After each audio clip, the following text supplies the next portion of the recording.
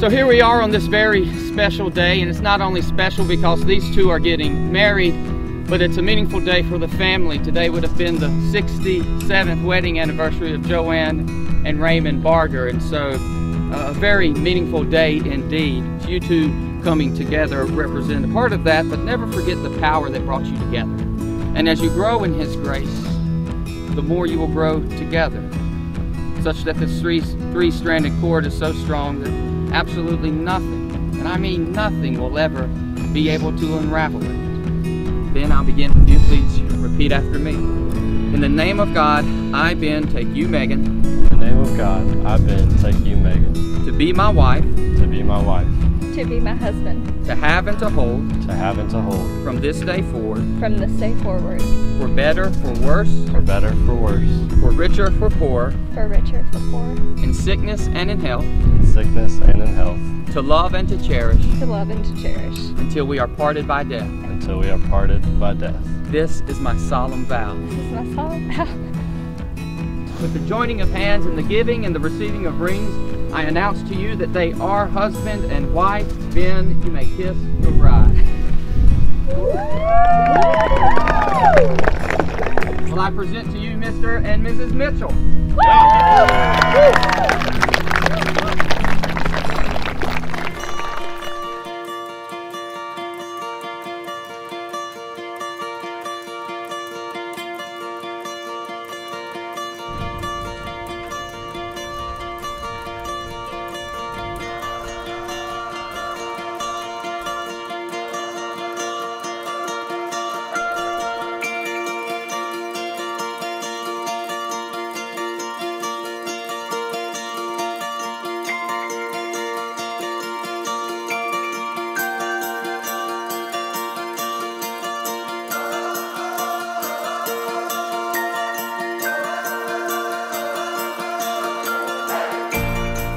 October 22nd, 1949, Joanne Reed and Raymond Barger tied the knot.